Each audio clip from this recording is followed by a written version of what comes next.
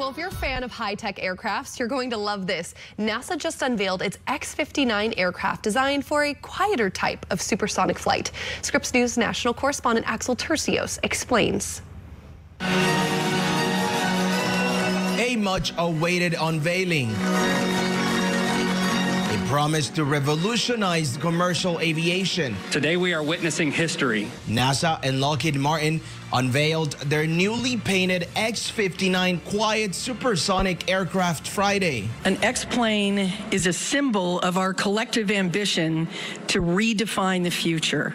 And in this case, it's the future of supersonic travel. NASA's Quest mission is testing the experimental aircraft to see if it can fly without creating the thunderous sonic booms associated with supersonic flights. This groundbreaking technology is really a beacon guiding us towards a future where visibility barriers in aircraft design can be overcome with this inventive solution. In 1973, the Federal Aviation Administration banned overland supersonic commercial flights because of the disruption caused by those sonic booms. It's a prohibition that's still in effect today.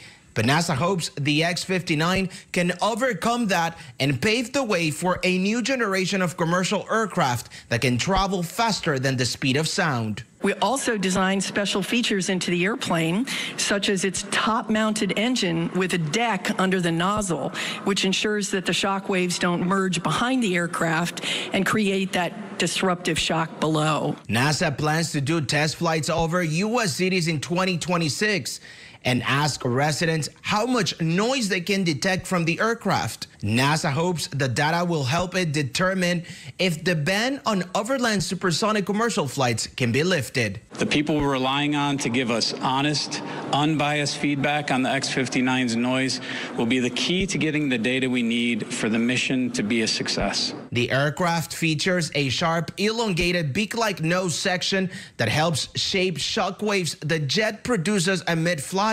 Pilots flying the X-59 can't see out of the plane's forward windscreen because it doesn't have one. NASA says pilots use an external vision system, which has a forward-facing camera, a cockpit-mounted display screen, and custom image processing software to generate an augmented reality view. The external vision system has the potential to influence future aircraft designs where the absence of that forward-facing window may prove advantageous for engineering reasons, as it did for us. The supersonic jet will reach a speed of Mach 1.4 or 925 miles per hour, while surfing the skies at an altitude of 55,000 feet, powered by a single engine. The X-59 has been in the works at Lockheed Martin's Skunk Works facility in Palmdale, California since 2019. NASA plans its first flight sometime in 2024 and further testing through 2027.